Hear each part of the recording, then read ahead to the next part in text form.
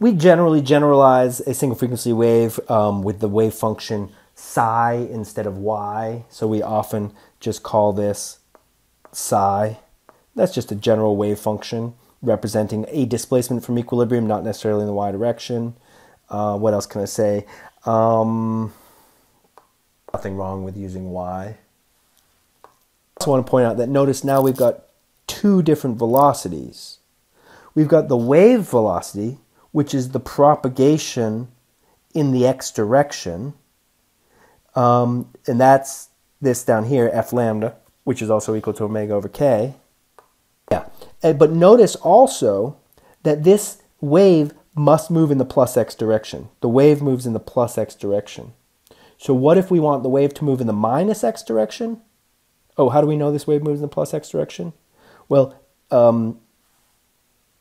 if you increase time, as time goes on, in order for psi, if we want to look at the peak here and just ask what happens to the peak here, if we increase time, if time goes on, then because there's a minus sign there, x has to increase, x has to increase as t increases. X has to increase as t increases in order to keep psi a constant, right? Because that if we talk about the wave moving on, we're saying that point at that amplitude has to move to the right. At a later time, that point is going to be over here. And so as t increases, x also increases because of the minus sign between kx and omega t. So what is an equation for a wave that moves in the minus x direction? And a wave that moves in the minus x direction would be psi equals a psi. And again, I go back and forth between psi max or a times kx plus omega t plus phi. It doesn't matter if it's plus phi or minus phi because phi is just an arbitrary constant that can have an arbitrary sign. I was just wondering if we should have made that minus to make that consistent, but it doesn't matter. But this is a wave that moves in the minus x direction.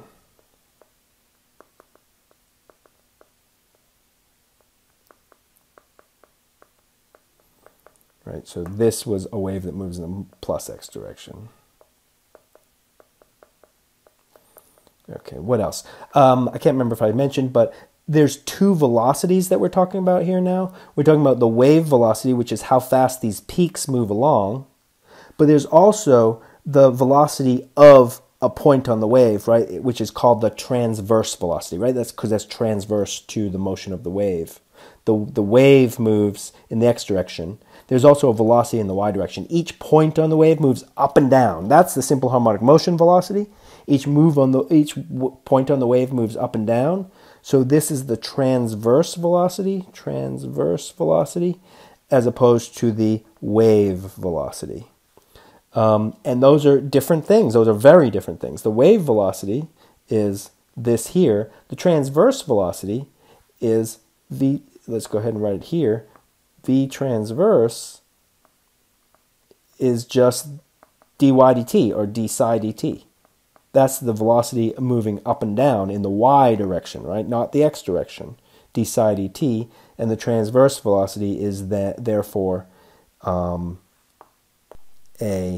omega cosine kx.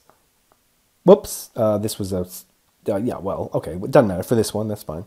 Omega t plus phi. Okay, so that's the transverse velocity. It's the time derivative of the displacement in the y direction. That's a different thing than the wave velocity, which is the wave, which is just f lambda, or omega over k. And then there's, of course, the transverse acceleration. Remember, this is just like simple harmonic motion. The transverse acceleration, the up-down motion of any point on the wave, is d squared psi dt squared. Whoops, d squared psi dt squared. The transverse acceleration is, and again, I'm doing this, the wave that moves in the minus x direction. If we did the wave that moves in the plus x direction, there would be a minus sign difference.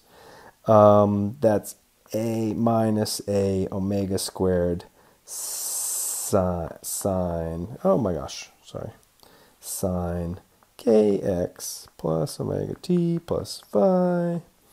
And then I do, so there you go. Transverse velocity is different than wave velocity. Again, the wave is going to move on in this direction at the wave velocity, but any point on the wave is going to move up and down at the transverse velocity. Okay. What else? Oh yeah, notice that d squared psi dt squared, if I take the derivative with respect to t, that d squared psi, hold on a second. All right, I was not being careful. And notice that the transverse velocity has to do with the motion, the up-down motion. It doesn't matter about the back and forth motion. So it's actually the partial derivative of psi with respect to t, because we treated this as a constant. We treated x as a constant. We just took the derivative of omega t. We treated x as a constant. X, there is actually, x is a function of t. But we treated x as a constant in order to find the transverse velocity because we didn't care about the fact that the wave was moving in the x direction. So it is a partial derivative, which means take the derivative with respect to t, not pretending, but holding everything else a constant. So it's the partial derivative of psi with respect to t. I think you know what partial derivatives are. You should know what partial derivatives are. They are the derivative of the function with respect to the variable of interest while holding everything else constant. It's that simple. So it's just saying, hey, let's take the derivative with respect to t and not worry if x is a function of t or phi is a function of t.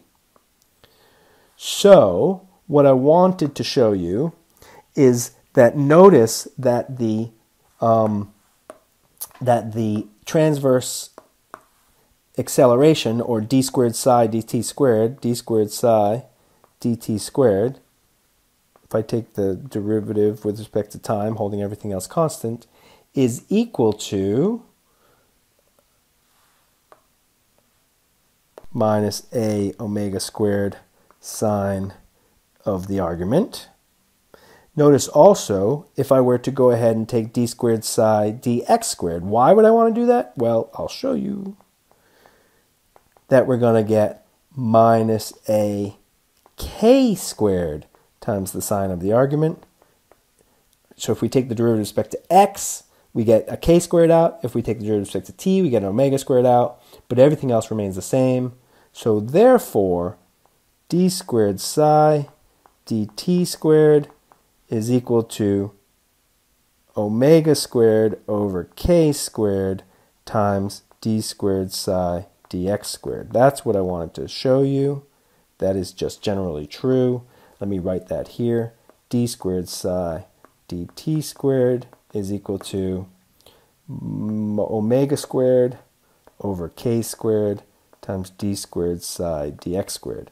I just showed that was true for a single frequency wave, and it turns out that it's true for all waves. This is the wave equation. We've talked about it before. It's the wave equation.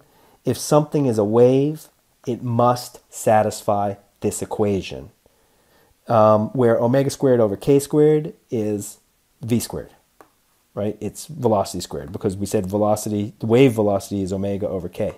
So, so that is v squared. So,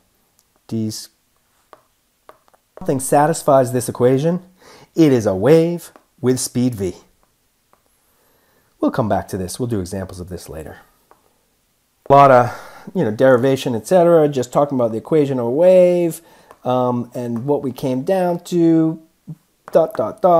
and single frequency wave, psi equals a sine kx minus omega t plus phi, and the wave equation, d squared psi dt squared equals v squared times d squared psi dx squared, is the equation of any wave, even not just a single frequency wave. We're going to take some time now to explore this function, and what else can we learn from it.